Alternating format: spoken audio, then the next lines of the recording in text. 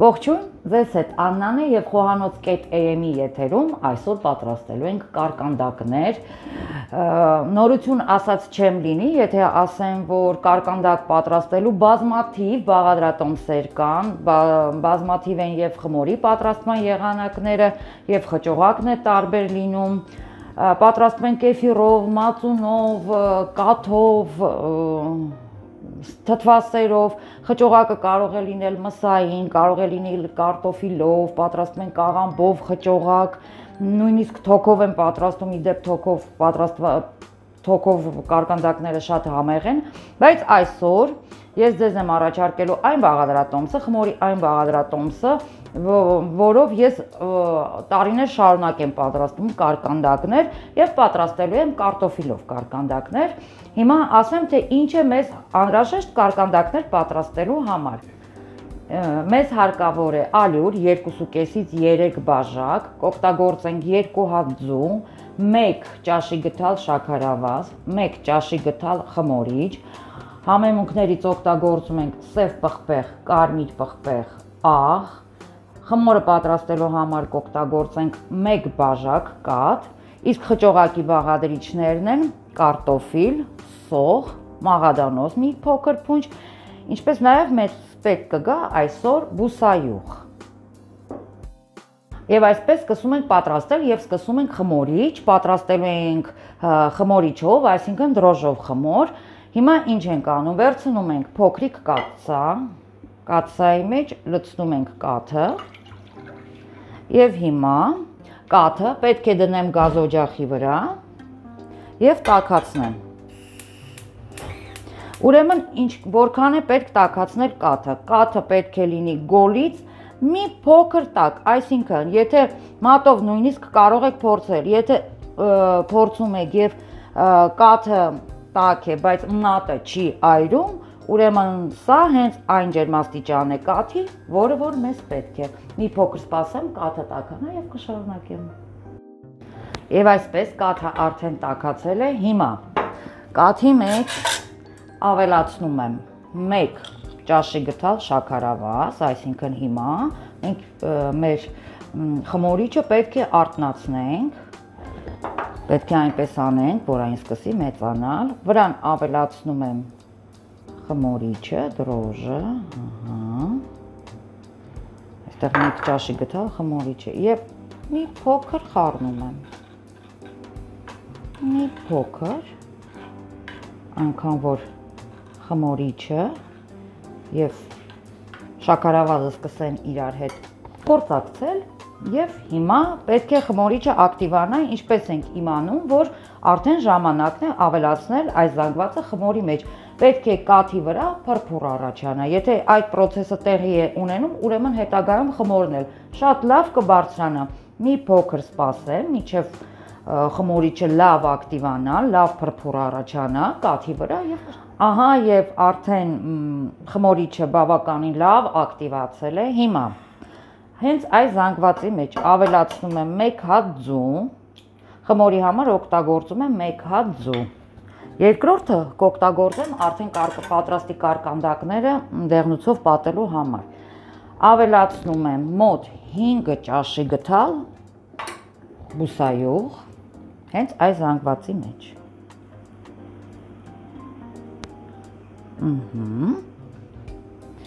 Եվ ավելացնում եմ կես թեյի գթալ կամ կես ճաշի գթալ կամ 1 թեյի գթալ աղ։ Ահա, հիմա այս ամենը իրար հետ լավ խառնում եմ։ Իդեպ, երբ որ խանութից գնում եք խմորիչ, անպայման նայեք պահպանման պիտանելիության ժամկետը, որովհետև եթե խմորիչը թարմ է, խմորը լավ է ստացվում, եթե մի փոքր հնացել է խմորիչը, նորմալ խմոր, դժվար թե ստանանք։ Հիմա ինչ ենք անում, ես վերցնում եմ թաս, որի մեջ պետք է պատրաստեմ խմորը։ Այստեղ ունեմ ես 2,5-ից 3 բաժակ ալյուր է հարկավոր մեզ խմորը պատրաստելու համար, բայց այս քանակը կապված է շատ բաներից, ես մի քանի անգամ ասել եմ, որ ալյուրի որակը կապված է շատ գործոններ կան, որոնք ազդում են ալյուրի որակի համար, տարվա եղանակը, սենյակի ջերմաստիճանը, սենյակի խոնավությունը։ Մի խոսքով, հիմա ես կավելացնեմ մոտ 2 բաժակ ալյուր խմորի մեջ, եթե պետք լինի կավելացնեմ, կնայեմ արդեն ինչպիսի որակ է ստացվում խմորի։ Թասի մեջ ավելացնում եմ այն զանգվածը, որը պատրաստեցի, մեկ անգամ եմ խառնում, որ բոլոր բաղադրիչները իրար միացրած լինեն եւ սկսում եմ ավելացնել ալյուր։ Մի փոքր կավելացնեմ։ Պետք է ստանանք շատ փափուկ, ձեռքերին չկպչող խմոր։ Այս ամենը կմիացնեմ իրար, դեռ գթալով եմ աշխատում, դեռ գթալով եմ միացնում, հետագայում իհարկե պետք է անպայման այս խմորը սկսենք ձեռքերով հունցել։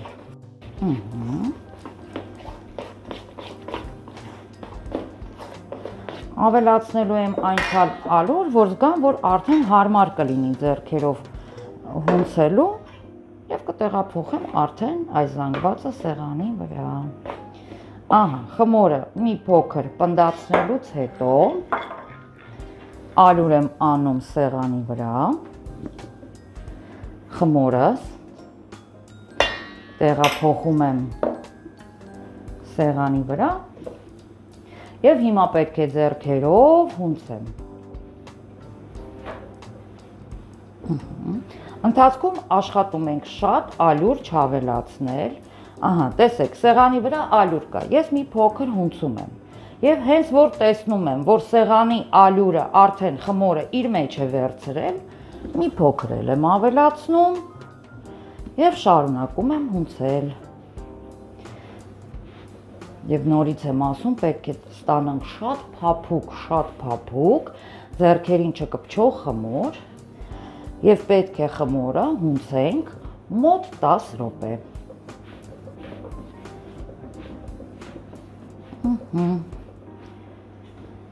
Փոքր եմ ավելացնում և շարունակում եմ։ Եվ ասեմ, որ այս տեսակի խմորի հետ շատ հաճելի է աշխատելը։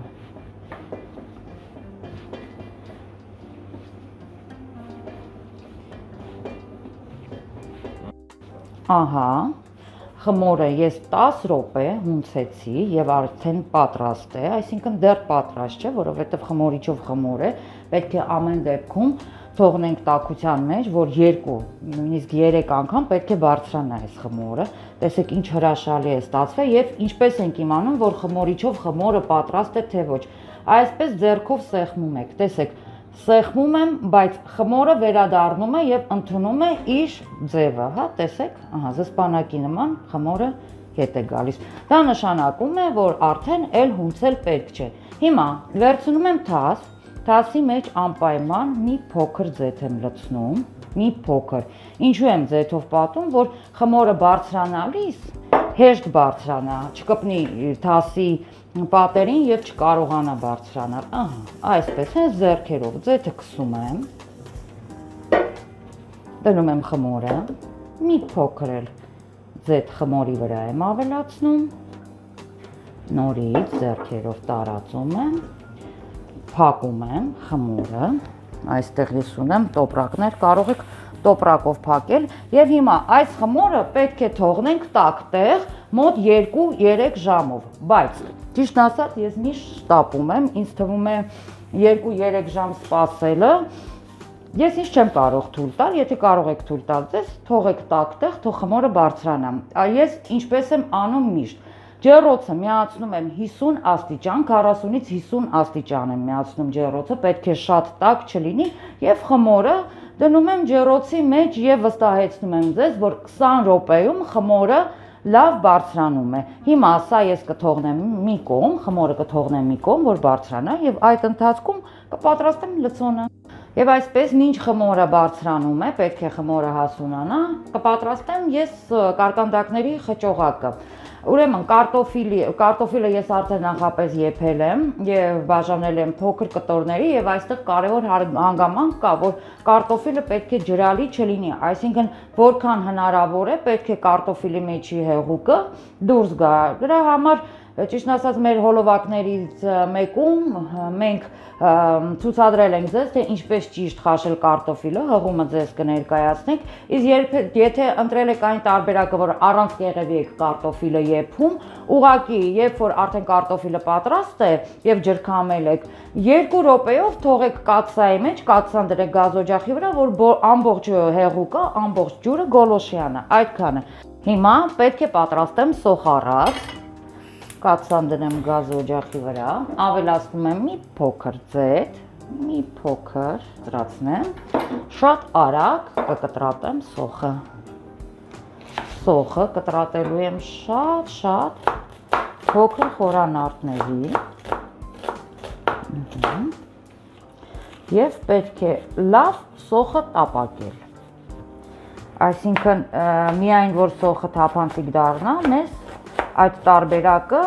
ձեռք չի տալիս, մի փոքր շատ պետք է տապակենք սոխը, բայց հետևելու ենք, որ հանկարծ սոխը չայրվի։ Տեսեք, ինչ փոքր խորանարդների ենք բաժանում սոխը։ Այս կեսը կտրատենք։ Ինչ վերաբերվում է կանաչին, թե ինչ կանաչի եք ավելացնում խճողակի մեջ։ Կարող եք ավելացնել սամիտ, կարող եք ավելացնել համեմ, կարող եք ավելացնել մաղադանոս, նույնիսկ մի փոքր կարող եք չորացրած ռեհան ավելացնել, նույնպես շատ համեղ է ստացվում, այստեղ էլ ընտրության հնարավորությունները բազմաթիվ են, ընտրեք այն, ինչ որ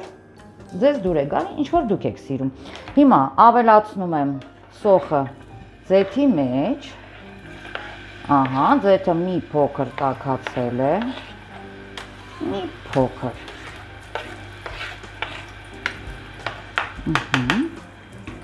Ավելացնեմ մի փոքր աղ, և հիմա պետք է սոխը տապակեմ։ Հիմա ես կթողնեմ սոխը տապակվի, իհարկե ընթացքում կհետևեմ, որ չայրվի և առանց ժամանակ կորցնելու կնախապատրաստեմ խճողակի մյուս բաղադրիչները, այսինքն պետք է տրորեմ կարտոֆիլը։ Հիմա եփած կարտոֆիլը տեղափոխում եմ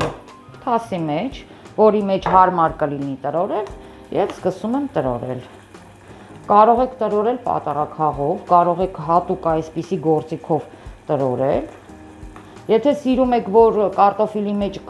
խճողակի մեջ կտորներ լինեն, կարող եք քիչ տրորել, բայց ես ինքս սիրում եմ, երբ որ կտորներ չեն լինում, երբ որ կարտոֆիլը լավ տրորված է լինում։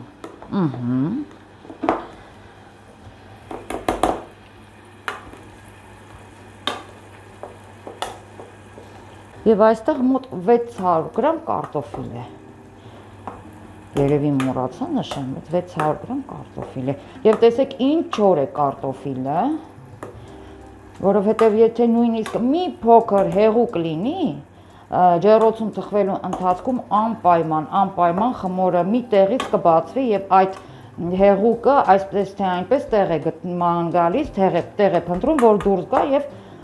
կարկանդակները գեղեցիկ չեն լինի, ճիշտն ասած։ Վերջ, կարտոֆիլը արդեն ես լավ տրորեցի, հիմա կարտոֆիլի մեջ կավելացնեմ մաղադանոսը և սոխնել է համարյա պատրաստ, մանր կտրատում եմ մաղադանոսը,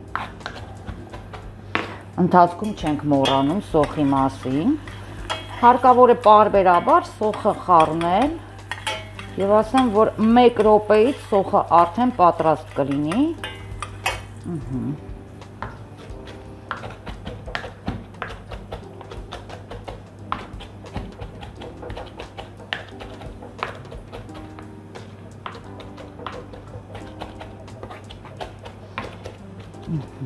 Մաղադանոսներ եմ ավելացնում կարտոֆիլի վրա։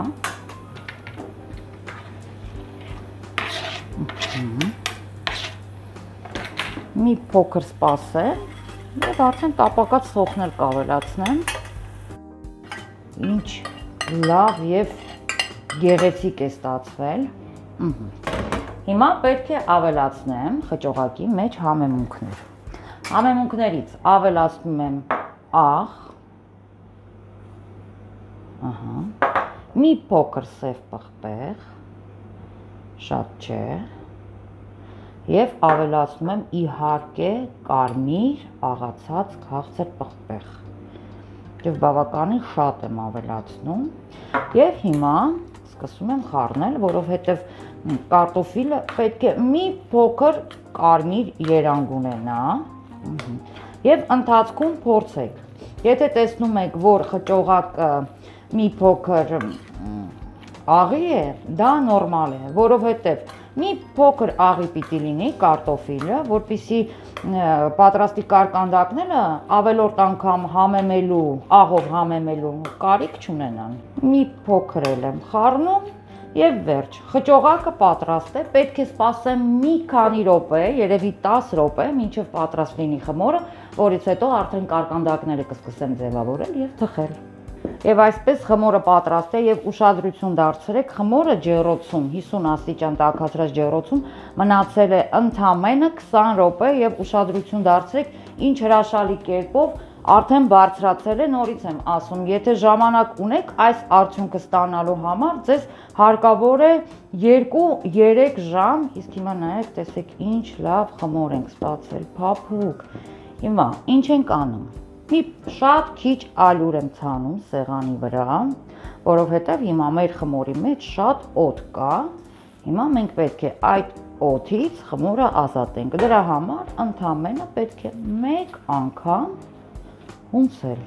Ահա։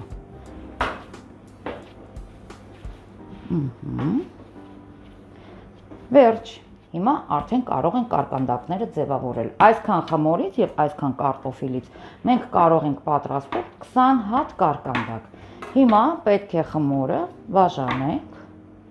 այսպիսի կտորների, հավասարաչափ կտորների ենք բաժանում, որից հետո պետք է խմորից գնդեր ձևավորենք այսպես միացնում ենք իրար, դնում ենք սեղանի վրա, այսպես գլորում ենք եւ առաջին գունդը, մեկ վայրկյան, ահա, պատրաստ է։ Հիմա մի քանի հատ ես կձևավորեմ, մի քանի հատ կպատրաստեմ եւ կշարունակեմ։ Վերջի երկու գունդն էլ ձևավորեմ։ Տեսեք, ես սկսել էի այս գնդից, մինչ ձևավորում էի մնացած գնդերը, նույնիսկ այս խմորի կտորն է, արդեն բարձրած է։ Հիմա բոլոր գնդերը արդեն ձևավորեցի եւ պետք է սկսեմ ձևավորել կարկանդակները, բայց երբեք խմորը այսպեսի բաց վիճակում չենք թողնում, որ չչորանա։ Այսպես ես կփակեմ հիմա սրբիչով եւ կսկսեմ աշխատել։ Մի փոքր, ասեմ, որ ես երբեք կարկանդակ պատրաստելիս գրտնակ չեմ օգտագործում։ Խմորը այնքան լավն է, այնքան փափուկ է, որ ձեռքերով շատ հեշտ է ձևավորել կարկանդակները։ Ահա, հիմա խմորի գնդից արդեն բլիթ եմ ձևավորում եւ աշխատում եմ, որ եզրերը մի փոքր բարակ լինեն, որովհետեւ այս եզրերը մենք միացնելու ենք իրար։ Ահա։ Հիմա դնում եմ խճողակ եւ հետեւում եմ, որ խճողակը շատ չլինի, որովհետեւ շատ խճողակի դեպքում էլ է կարկանդակը թխվելու ընթացքում բացում։ Ահա, այսպես միացնում եմ իրար եզրերը։ Եվ շատ լավ կպնում է խմորը, դա շատ կարևոր է։ Ահա, այսպես առաջին կարկանդակը ձևավորել եմ։ Հիմա ջեռոցի տապակի մեջ մի փոքր ալյուր եմ ցանում, պետք չէ օգտագործել յուղային ոչ մի բան, որովհետև այս կարկանդակները տապակին չեն կպչում։ Մի փոքր ալյուր եւ կարկանդակները շարում եմ տապակի վրա։ Առաջին գեղեցիկ կարկանդակը։ Ահա, ձևավորեմ երկրորդը, ձեռքերի օգնությամբ բացում եմ խմորը, մի փոքր բարակացնում եմ եզրերը, դնում եմ խճողակ, միացնում եմ իրար եզրերը,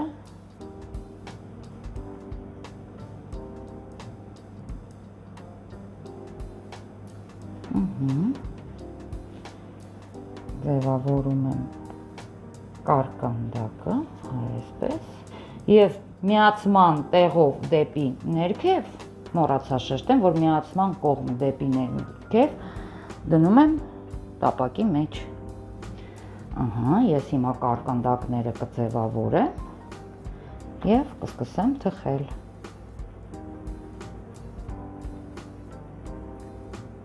Ընթացքում տեսեք, եթե տեսնում եք, որ պղպջակներ են առաջացել, սեղմեք, սա օդն է, որը պետք է դուրս գա խմորի մեջից։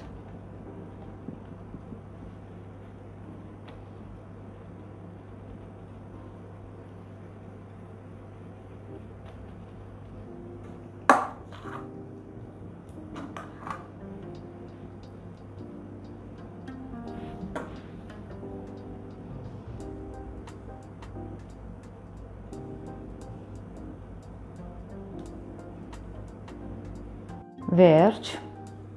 կարկանդակները ձևավորեցի, ճիշտն ասած, սա դեռ կարկանդակների կեսն են, սա ես կթխեմ, հետո կզբաղվեմ այս մնացած կարկանդակներով։ Հիմա պետք է կարկանդակների վրա քսեմ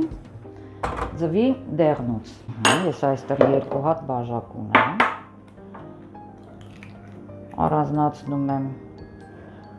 դեղնուցը սպիտակուցից։ Այդքան էլ նորմալ չեղավ, բայց ոչինչ։ Իհարկե ցանկության դեպքում կարող եք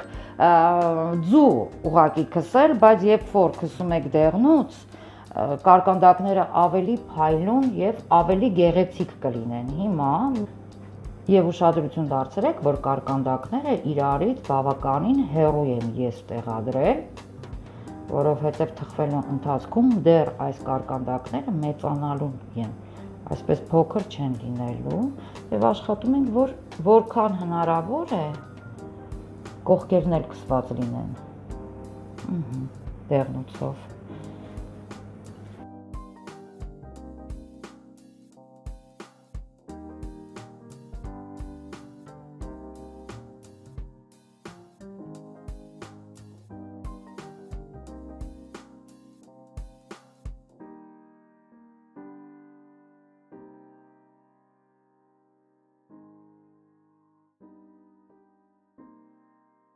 Վերջին կարկանդակներ ես պատեցի դեղնուցով, հիմա պետք է կարկանդակները տեղափոխենք ջեռոց։ Ջեռոցը նախապես տաքացնում ենք 190 աստիճան և թխում ենք այնտեղ մոտ 15-ից 25 րոպե, որից հետո պատրաստի կարկանդակները կհանենք, կմատուցենք և իհարկե կվայելենք։ Դե ինչ սիրելիներս, եկավ այն պահը, երբ որ կարող ենք պատրաստի կարկանդակները մատուցենք, սա այն կեսն էր, որը ես պատրաստեցի, մյուս կեսը դեռ ջեռոցում է եւ ուշադրություն դարձրեք, ինչ գեղեցիկ են ստացվել կարկանդակները, փափուկ։ Ճիշտ է, նոր եմ ջեռոցից դուրս բերել, բայց ուզում եմ, որպեսզի դուք տեսնեք խմորի որակը։ Խմորի որակը հրաշալի է, փափուկ, գեղեցիկ, համեղ, բուրումնավետ, սա մի փոքր սառի, որից հետո ես անպայման կփորձեմ, իսկ ձեզ հիշեցնում եմ, որ կարող եք բաժանորդագրվել xohanoc.am մեր YouTube-յան ալիքին, անպայման սեղմեք զանգակը, որպեսզի տեղեկացված լինեք մեր նոր տեսանյութերի մասին, լայքեք մեր տեսանյութերը, գրեք ձեր մեկնաբանությունները, որոնք մեզ շատ հետաքրքիր են եւ հետևեք, անպայման հետևեք մեզ Facebook-յան մեր էջով։ Այդքանը, հիշեցնում եմ, որ ձեզ հետ էր Աննան, կհանդիպենք հաջորդ անգամ եւ նորից համեղ բան ենք պատրաստելու, իսկ հիմա փորձում ենք մեր հրաշալի, ուրիշ խոսք չեմ գտնում, կարկանդակները, չնայած որ այդքան էլ չեն սառել,